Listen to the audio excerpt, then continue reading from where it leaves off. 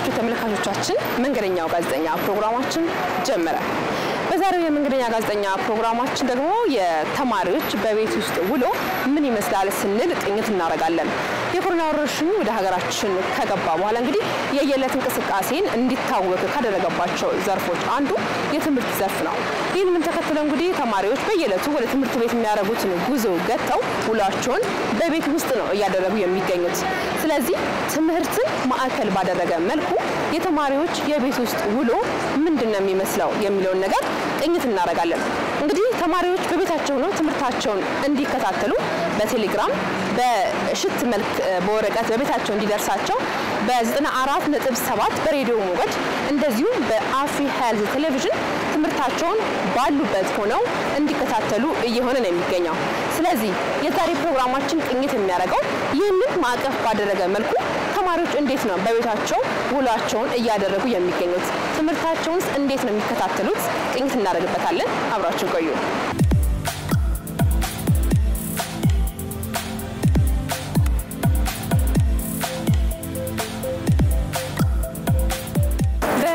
መዲናችን አዲስ አበባ ውስጥ ትምህርታቸውን በግል ትምህርት ቤት ውስጥ እየተከታተሉ የሚገኙ ተማሪዎች ቁጥር ከ410,000 በላይ ነው የሚሆነው። ይህንን አሃዝ እንግዲህ በከተማችን ትምህርታቸውን ከሚከታተሉ ተማሪዎች ውስጥ ብንወስድ 47% እንደማለት ነው። ታዲያ እነዚህ ሁሉ ተማሪዎች አሁን ላይ በቤታቸው በምን አይነት መልኩ ነው ጊዜውን እያሳለፉ የሚገኙት?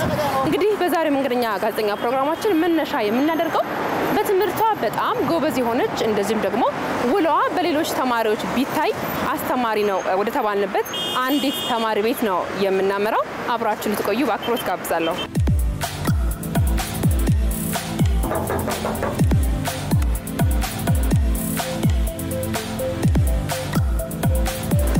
ሰላም እንደምን ነሽ ኤደን?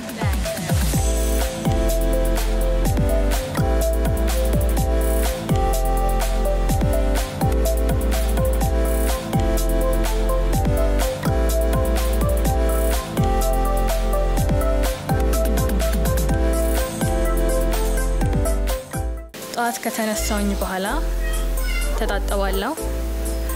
ወጥቼ እዚህ ጋር ግቢውን 10 ጊዜ ከዞርን በኋላ ሰውነታችን ሲጋጋል ባስኬትቦል እንጫወታለን። እሱን ከጨረስን በኋላ አንድ ላይ ቁርስ በልተን እኔ ወደ ጥናት ገባለሁ።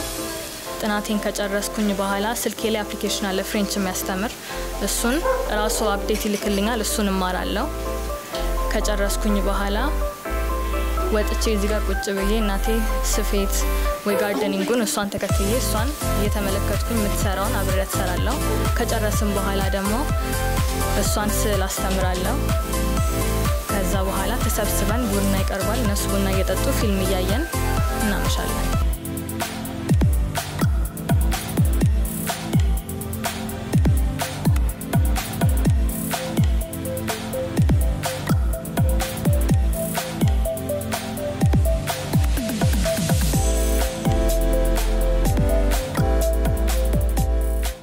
የትምህርት ቆይታ አሁን ትምህርት ቤት እንደምናደርገው ነው። አሁን እየቀረ ያለው ኤክስፒሪየንስ ክላስ ውስጥ ከክላስሜቶቼ ጋር ቁጭ ብዬ አስተማሪው ኤክስፕሌን ሲያደርግ እንጂ ሚስ ማረጋው ዴሊ የሚሰጠን ኖት ትምህርት ቤት ሊሰጠን የሚችለው ኖት እዚሁ እናገኛለን። ወዲያውኑ ጧት ነው ሊሰን የሚገባለን፣ እንደተነሳን እናገኛለን። ቴሌግራም ኦንላይን ስትገቢ ታገኛለሽ። ያው ከዛ በኋላ ያው በፍጥነት ነው ሎድ ለማድረግ ችግርም የለም፣ ፋይል ስለሆነ ያን ያልሚያስቸግር ነገር የለም። ክላስ ወርኩን ሆምወርክን እዚሁ እናገኛለን። ከሱም አልፎ ደግሞ ኮሬክሽን ይላክልናል፣ ኮሬክሽኑን እንሰራለን። ፔጁን ይሰጠናል። ፔጅ ከዚህ እስከዚያ ይበልጥ ደግሞ ሪቪው ኩዌስቸን ሲመጣ እንድንሰራ እሱን እናጠናለን። ሶ በእኔ አስተያየት አሁን ፈተናም ቢመጣ ጥሩ ነው ያለነው።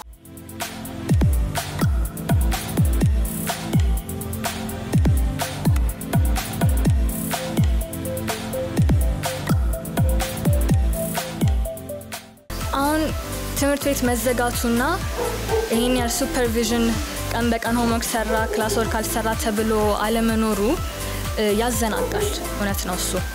ነገር ግን እኛም ሪስፖንሲቢሊቲ እድሜያችን ነው አሁን ያደገን እየመጣን ነው። ሪስፖንሲቢሊቲ ወስደን ራሳችን የእውቀት ለራስ ነው ለማንም አይደለም። ስለዚህ እሱን በማሰብ ማጥናት አለብን። እሱ እየገለጥን መጻፋችንን ሚላክልንንም ጨርሰን መስራት አለብን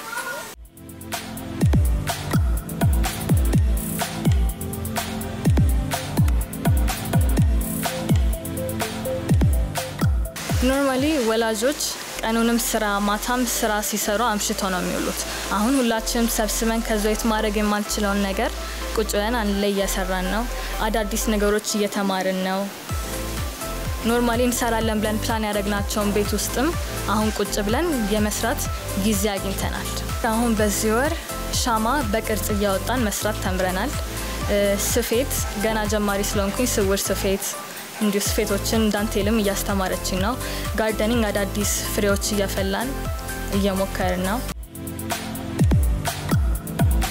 ቲማቲሙ ስንት ቦታ ነበር ያፈላነው ዛሬ ሁለት ተክለሻላ ሰይፈሽ ቲማቲም ሁለት ፍል ነው ያለ ይሄኛው እንግዲህ ቆስጣው ኪከምበሩ የፈረንጅ ቃሪያውና ያበሻ ቃሪያው ነው መሰለኝ እና ጥሩ የበቀሉ ነው ያሉት ይዘታቸው ደስ ይላል ጥሩ ነው አፈላላቸው እንግዲህ ሲያድጉ ደግሞ በቅጠሉ ለያዋለን ማለት ነው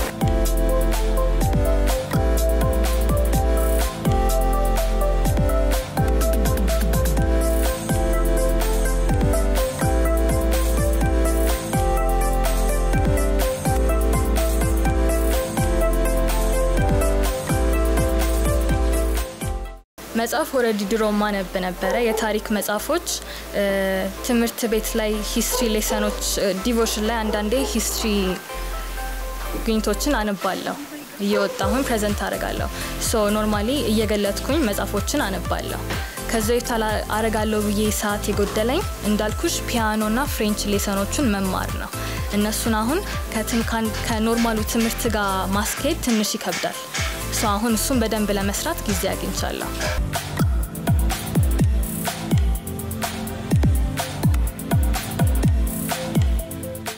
ለትምህርቱ አሁን ቀድሜ ነው ያነበብኩኝ ያለሁት ነገ ሚላክልን ሌሰን እኔ ወደ ማታ አካባቢ ኦሬዲ ሪቪው አድርጌ ሃይላይት አድርጌ አልፋለሁ ቀጣይ ቀን ኖት ሲመጣልኝ እሱን ከእንደገና ሰራለሁ መጽሐፉ ላይ ሪቪው ኩዌስቸኖች አሉ ጉግል ዩቲዩብ ላይ ደግሞ አስተማሪ ኤክስፕሌን ማያደርግልንን በደንብ አለ ኤክስፕሌን የሚደረግ ኤክስፕላኔሽኖች ዩቲዩብም ጉግል ላይ ሞልተዋል እነሱን እጠቀማለሁ የሚላክልን ጥያቄ ሰራለሁ አጋዥ መጽሐፎችና ኤክስትሪም እና ኮሜትን ደጋግሜ ሰራለሁ ሶስቱ አሁን ያዘጋጃል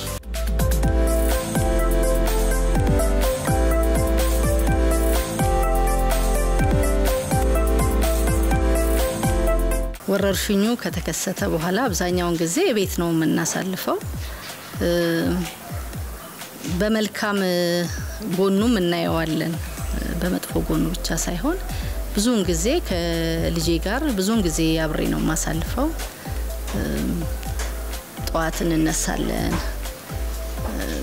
ያው በቤት ውስጥ በግቢያችን ውስጥ ሳይክልም አለ ሳይክል ላይ እንሰራለን እንደዚሁ ያለን እንግዲህ ቁርስ ደግሞ ከተመገብን በኋላ የማድረግ የሚገባንን ነገር ከፋፍለን ሰዓቱን እንጠቀምበታለን ምንም የባከነ ጊዜ የለንም ቤት ውስጥ ፌስ ማስክ ሰርተናል እንሰራለን ቤታችንን እንጎበኛለን ልብሶች ያወጣንና እናፍሳለን ብርድ ልብሶች አንሶላዎች እንደገና ልብሶቻችን የታጠፉ ልብሶቻችን ከቁም ሳጥን ያወጣን አየር በማግኘት ፀሐይ እንዲያገኘው አድርገን መልሰን አጥፈን ደግሞ እናስገባለን ከዛ በዘለለ ደግሞ ፊልም እንመለከታለን መጽሐፍ እናነባለን ሰዓቱን ከፋፍለን እንጠቀምበታለን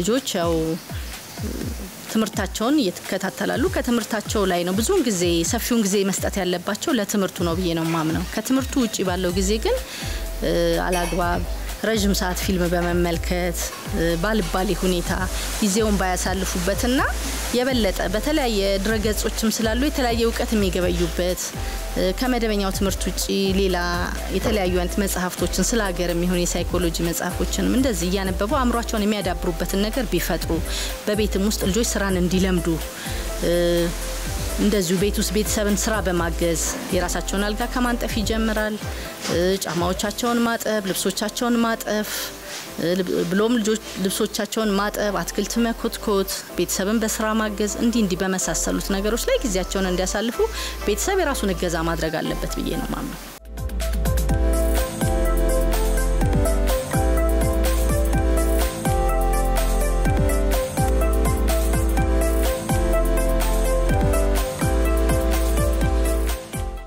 ብዙ ደራሲያን ትላልቅ ሰዎች በሬዲዮ ሲናገሩ ሰምተናል የሚሉት አባቶቻችን ጦርነት ወጥተው ተዋግተው ነበር ኢትዮጵያን ለማዳን እኛም የሚጠበቅብን ንጽህናችንን መጠበቅና እጃችንን መታጠብ ብቻ ነው ብሎናል የሚጠበቅብን ይሄ ነው ንጽህናችንን እንጠብቅ እና እግዚአብሔር ይሄንን ኮቪድ-19 በሽታ በአገራችን የገባውን ህብረተሰቡ ግንዛቤ ወስዶ ተገንዝቦ መንግስት የሚያደርገውን ነገር በማዳመጥ ህብረተሰቡ ደግሞ መንግስትንም ራሱንም ማገዝ መቻል አለበት በሽታው አጭር እንዲሆን ጊዜው የፊት ማስክን መጠቀም ንጽህናን መጠበቅ ርቀትን መጠበቅ ብዙ ጊዜ በየጎዳናው ላይ የምናየው ነገር አለና ከዚህ ራሱን እንዲጠብቅ ቢቻል ማይቻል ካልሆነ ከቤት አለመውጣት እና እግዚአብሔር ደግሞ በሽታውን ባጭር አድርጎልን ምህረትን እንዲሰጠን ደግሞ እግዚአብሔርን እንጠይቃለን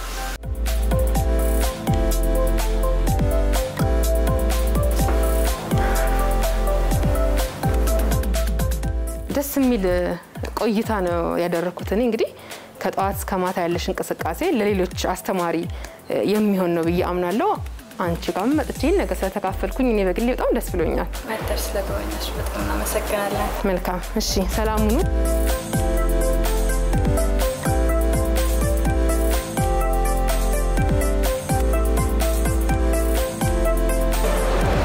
በተማሪ ኤደን ቤት የነበረን ቆይታ እንግዲህ ሁሉም ሰው ቀኑን ውሎን እንዴት አስተካክሎ ማሳመር እንደሚጠበቅበት ነው በተለይም ደግሞ ከመምህራኖች ወደ ተማሪዎች የሚላኩ የትምህርት አጋዥ መሳሪያዎችን በአግባቡ በመጠቀም ትምህርትን እንዴት መከታተል ይቻላል በሚል እንግዲህ ለሌሎች ተማሪዎች በደንብ ትምህርት ሊሰጥ የሚችል ቆይታ ነበር ብዬ አምናለሁ ከቴሌግራም ባሻገር እንግዲህ መግቢያ ላይ እንደተጠቀስኩት ትምህርት በሬዲዮ ትምህርት በቴሌቪዥን ትምህርት ደግሞ በሽት በወረቀት ተማሪዎች ቤት እየደረሰ ትምህርታቸውን በአግባቡ እየተከታተሉ ናቸው የሚገኙት አሁን የሚሄድበት ቤት ደግሞ እነዚህ ሶስት የትምህርት መማር ማስተማር መንገዶች ተከትለው ተማሪዎች እንዴት አድርገው ትምህርታቸው ላይ ትኩረት እያደረጉ ነው የሚገኙት የሚለው ነው ቅኝት ማረጋው አብራችሁ ቆዩ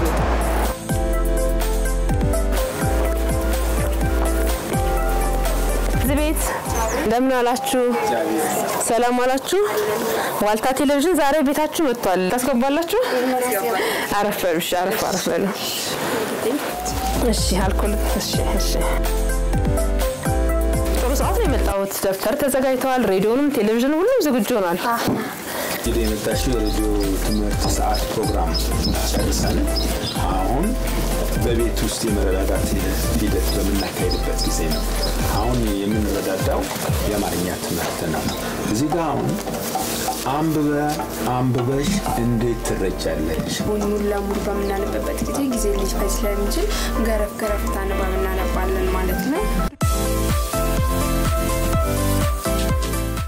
አብዛኛውን ጊዜ የምሰጠው ለትምህርት ነው የምከታተለው ደግሞ በአፍሬልስ ቴሌቪዥን ነው 6 ሰዓት ተኩል ላይ ያቆማል አፍሬልስ ትምህርቱ ከዛ 8 ሰዓት ላይ ነው መደበኛ ትምህርት የሚጀምረው ጥያቄው በሚመጣልኝ ጊዜ ያንን ጥያቄዎች እንደ ቀልድ ነው የምሰራቸው እኔ ማጠናው በወጣልኝ ክፍለ ጊዜ መሰረት ነው ክፍለ ጊዜውን የሚያወጣው ትምህርት ከተጀመረበት በ5 ነው የተጀመረው እኔ ግን በ10 አካባቢ ነው ዘግይቼ ነው እንትን ያልኩት የሰማሁትም እንትን የከፈትኩትም ከሰማሁበት ጊዜ ግን ጀምሬ ክፍለ ጊዜን አውጥቼ እየተከታተልኩኝ ይገኛል በዛ ክፍለ ጊዜ ማለት ነው እንዲ አውጥቼ በዚህ መንገድ ነው የምጠቀመው ማለት ነው ለራሴ እና ለሷም የሬዲዮ ትምህርቶችን በዚህ ላይ አሁን ሰኞ 4 ትምህርት ያስተምራል ማለት ነው ከ7 እና 8 ነው ማክሰኞ 3 ትምህርት ነው የምንማረው ሮብም 3 ትምህርት ነው የምንማረው ሐሙስ 3 ትምህርት ያስተምርና አርብ ግን 2 ትምህርት ነው የሚያስተምረው ማለት ነው በዚህ መንገድ የኔን ከተተላል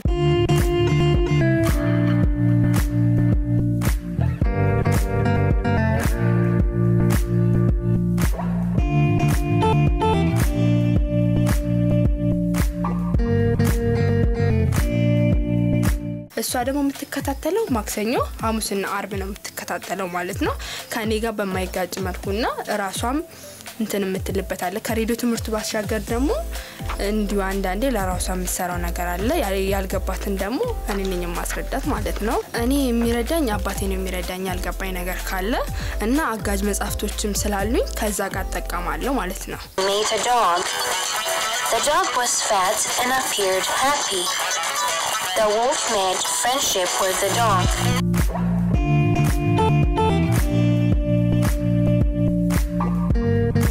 በርካታ መጽሐፍቶችን ገዝቼላታለሁ ከትምህርት ቤት ስትመለስ እንድታነብ አሁን ደግሞ ይሄ አጋጣሚ ተከሰተና በቤት ውስጥ ትምህርት በቴሌቪዥን በሬዲዮ መሰጠቱን ስናቅ በቀጥታ ወደዛ ነው የተሸጋገርነው ከመጽሐፎቿ ሪፈር ያደረገች ወይ የሚያገላበተች መጽሐፍቶቿን ያገላበተች ቴሌቪዥንና ሬዲዮን እንዲከታተሉ ለማድረግ የተቻለኝን ሁሉ ጥረት አድርጋለሁ በመሃላቸው እኔ አልፎ እገኛለሁ እገኝና የሚቸግራቸው ነገር ለመርዳት ጥረት አድርጋለሁ እረዳቸዋለሁ ትንሿን ትልቋ ስትረዳ እኔ ደግሞ ትልቋን የመርዳት ኃላፊነት እንዳለብኝ በመገንዘብ እርዳታዬን አካሂዳለሁ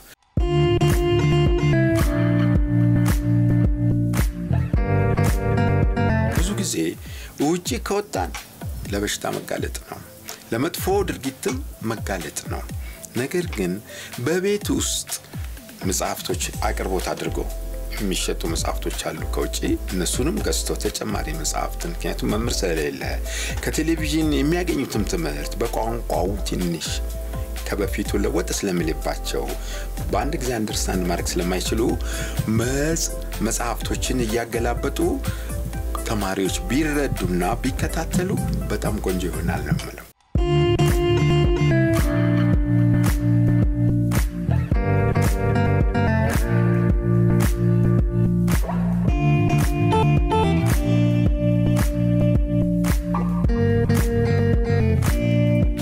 ፍቅር ጊዜውን የምታሳልፈው በብዛት በትምህርት ነው ይሄድን ሽቱን እናመጣለን በየሳምንቱ ትገለብጣለች የሚከብዳትን ነገር እኔም ማስረዳታለሁ አባቷም ያስረዳታል በተረፈ ደግሞ ልጆች ግቢ ውስጥ ልጆች አሉ ተማሪዎች ከነሱ ጋር እየተረዳዱ ይሰራሉ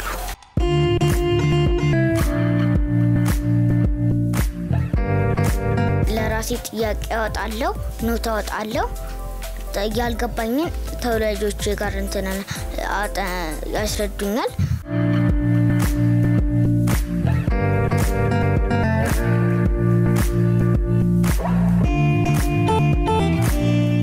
ከአስተማሪዎቹ ጋር ያለን ግንኙነት በጣም ጠንካራ ነው እነሱም ይሄንን ሽት እንወስዳለን በሳምንቱ እንመልሳለን ሌላ ሽት ይሰጡናል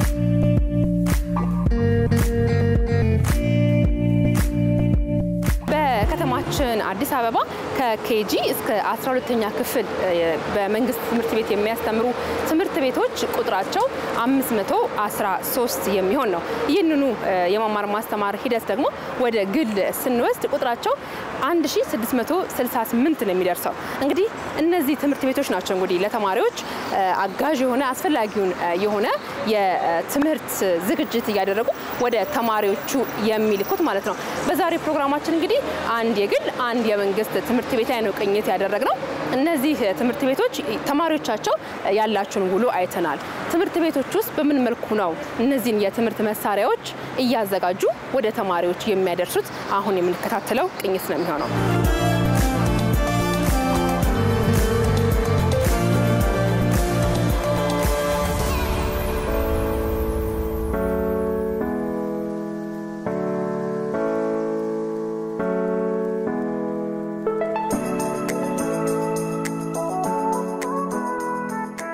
ወዲያው ትምህርት ቤት እንደተዘጋ ትንሽ ጊዜ ወስደን የቴሌግራም ፕሮግራም ጀምረናል ምክንያቱም ልጆቻችን ጊዜያቸውን ማጥፋት ትምህርቱ መስተጓጎል የለበትም አብሶ ቤት ቁጭ የሚሉ ከሆነ ስራ የማይሰሩ ከሆነ ትምህርታቸው ላይ የማይከታተሉ ከሆነ የመዘናጋት ነገር የመርሳት ውጤትም እንዲሁ ዝቅ ማለት ነገር ሊኖር ስለሚችል ወደ ቴሌግራም ፕሮግራም ገባን ማለት ነው።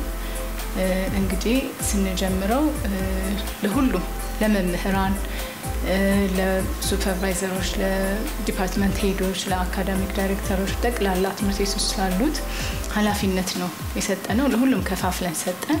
ሁሉም በየቤቱ ሆኖ ስራውን በአግባቡ የሚሰራበትን ሁኔታ ለማመቻቸት በቃ ከፍተኛ ጥረት አደረግን። ከዛ በኋላ ያው እንደተጀመረ ለተማሪዎች ዕለት በዕለት የሚማሩት ነገር የሚሰሩት ነገር እየተላከ ነው ማለት ነው። ትምህርቱም ወደ ተማሪዎቹ ከመድረሱ በፊት መምህራኖቻቸው ታዩት በኋላ የትምህርት ቤቱ ዲፓርትመንት ሄዶች በየሳብጀክቱ ያሉት ዲፓርትመንት ሄዶች ሌሰኑን ያዩታል። ከዛም በመቀጠል ደግሞ ሱፐርቫይዘሮቹም ሌሰኑን ካዩት በኋላ አካዳሚክ ዳይሬክተሮቹ አይተውት ሁሉንም ነገር ቼክ ከተደረገ በኋላ ነው ወደ ተማሪዎቹ የሚደርሰው።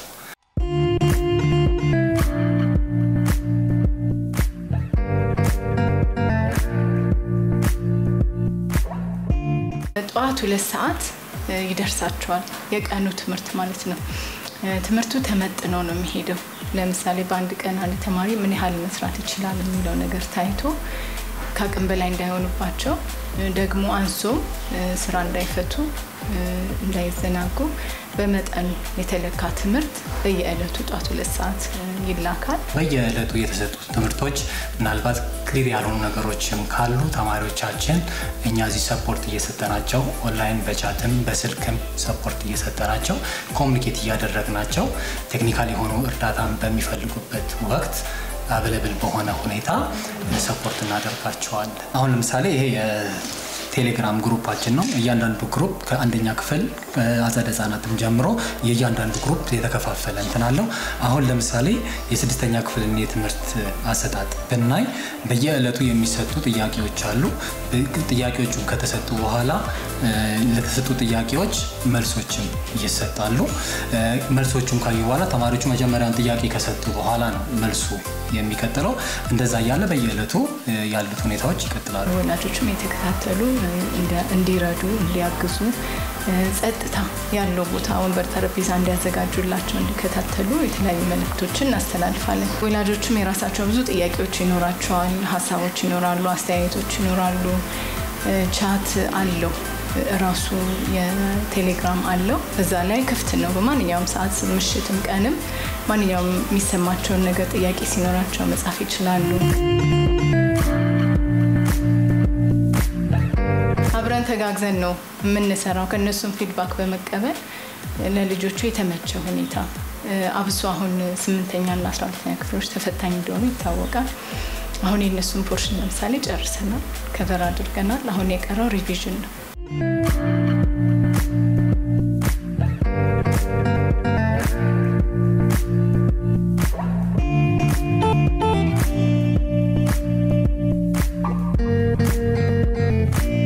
እንዳጼ ልንድንግል ምንድነው እናንተ ያዘጋጃችሁ ያላችሁት? አንድ ተማሪያችሁ ቤት ሄጄ ቆንጆ የሆነ ቆይታ አድርጌ ነው የመጣው። በኮሮና ቫይረስ ምክንያት ተማሪዎችና መምህራኖች ቤት ቆዩ እንጂ የመማር ማስተማሩ ስራ እንደኛ ትምህርት ቤት አልቆመም። ምክንያቱም ተማሪዎችና መምህራን ቤታቸው ሆነው የመማር ማስተማሩ ስራ እዚህ ባለነው ርዕሰ መምህራንና አስተዳደር ሰራተኞች ስራው እየሰራ ነው ያለን። ያው ትምህርት ቤታችንና ወላጆች ቅርብ ርቀት ላይ ስላለ ወጪ ወራጅ ላይ ተማሪዎቹ በቀላሉ ወላጆች ያያቸዋል በምንላቸው ቦታዎች ላይ ማስታወቂያዎች በማውጣት እንዲከታተሉ ትኩረት እንዲሰጡት ለማድረግ እንሞክራለን።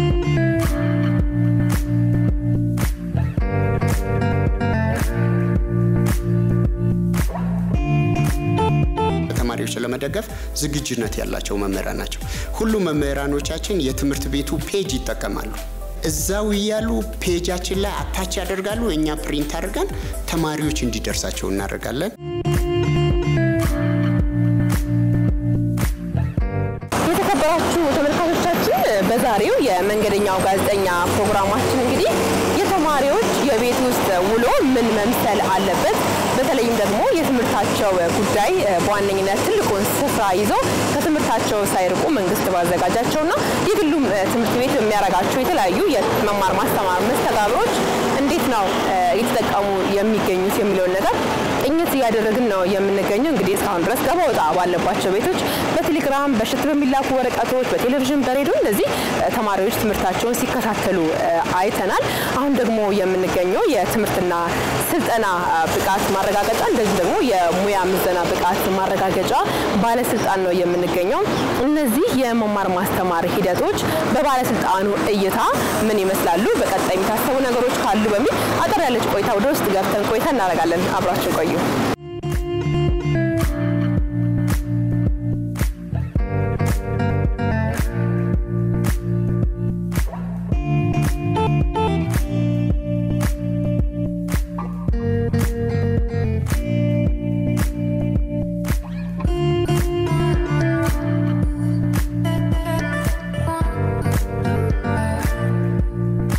በየደረጃው ያሉ ትምህርት ተቋማት በሙሉ እንዲዘጉ ተደርጓል። ይህንን መነሻ በማድረግ የአዲስ አበባ ከተማ አስተዳደር የተለያዩ ፕላትፎርሞች ተዘጋጅተዋል። የኢፌዴሪ ትምህርት ሚኒስቴር ያወጣው መመሪያ ላይም አለ። እኛም በተቋማት ታች ወርደን እየተሰጠ ያለው ነገር ምንድነው? ውጤታማ ነው ወይ? የሚሰጠው ትምህርት በሚመለከተው አካል አፕሩቭ ተደርጓል ወይ? ለምሳሌ ፊዚክስ ከሆነ ሂሳብም ከሆነ የሂሳብ ክፍል ኃላፊ አረጋግጦት ተማሪዎችን የሚመጥን መሆኑን እየተገመገመ ነው እየተሰጠ ያለው። አንዳንድ ተቋማት ይሄ ፎርማቲቭ አሰስመንት የምንለው አለ ከመዘና አይነት ሆኖ ተማሪዎችን ከክፍል ክፍል የማያዘዋውር ሆኖ አትሊስት ግን ራሳቸውን እንዲፈትሹ ፊድባክ እንዲሰጥ በትክክል እየተገነዘቡ የሚላክላቸውን ትምህርት በትክክል እየተገነዘቡ ነው ወይ የሚለውን ነገር ለማሳየት አሰስመንቶችም እየተላኩ እየተሰሩ ነው ያለው።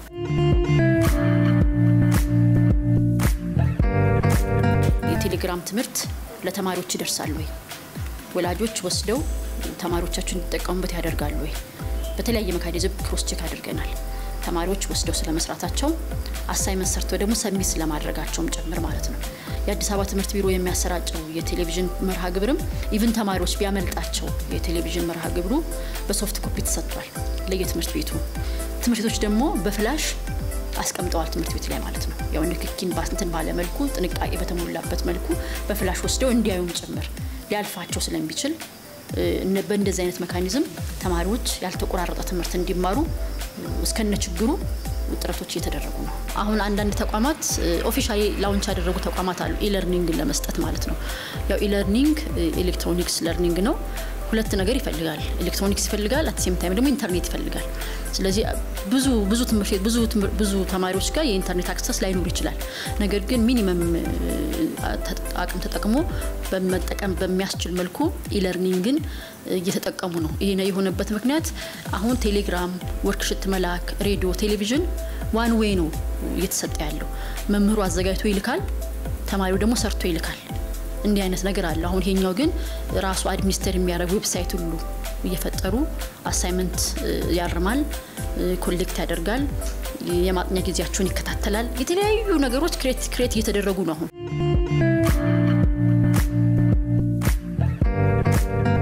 ሁላችንም በተለይ ተማሪዎች ኃላፊነት ወስደን ንጽህናችንን እየጠበቅን በሬዲዮ በቴሌቪዥን እንዲሁም በቴሌግራም እየተላለፈልን ያለነውን ትምህርት ተግባር ላይ ያዋልን ትምህርታችንን እናስቀድም።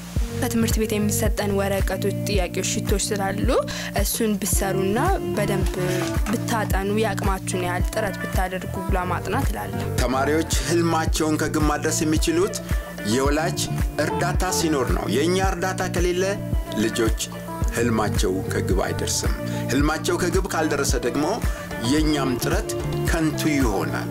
ስለዚህ መጽሐፍትን በመግዛት በቤት ውስጥ ክትትል በማድረግ ትምህርታቸውን በቤት ውስጥ እንዲከታተሉ ታደርጉ ዘንድ አሳስባለሁ። ይሄ የሥራ ጊዜ የትምህርት ጊዜ መሆኑን ተማሪዎች እንድትረዱት በዚህ መሰረት ደግሞ ትምህርት ቤቶቻችሁ የሚልኩላችሁ በቴሌግራም በሌሎችም ሶፍትዌሮች በሬዲዮ በቴሌቪዥን በተለያዩ ሁኔታዎች የሚቀርቡ ብዙ የማስተማሪያ መሳሪያዎች አሉ እና ያንን እድል በመጠቀም ይሄንን ጊዜ በጣም በጥሩ ሁኔታ መጠቀም እንድትችሉ ከኮሮና ቫይረስ ወረርሽኝ ራሳችን መጠበቅ አለብን።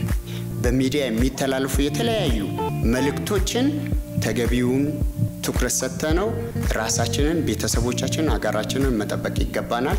ተማሪዎቹም በየቤት ያለነው ተማሪዎች ትምህርታችን በተገቢ ሁኔታ የተሰጡን መረጃዎችን መሰረት አድርገን ልንከታተል ይገባል። በቴሌቪዥን፣ በሬዲዮ፣ በቴሌግራም የሚላኩ ትምህርቶች በሙሉ ውጤታማ የሚሆኑት ወላጆች ኃላፊነቱን ወስደው ልጆቻቸውን ሲከታተሉ ተከታትለው ደግሞ እንዲማሩ ሲያደርጉ ነው። ስለዚህ ወላጆች በዚህ አጋጣሚ ማስተላለፍ የምንፈልገው ወላጆች ጥብቅ ክትትል አድርገው ልጆቻቸው ውጤታማ የሆነ ትምህርት እንዲያገኙ ማገዝ መቻል አለባቸው።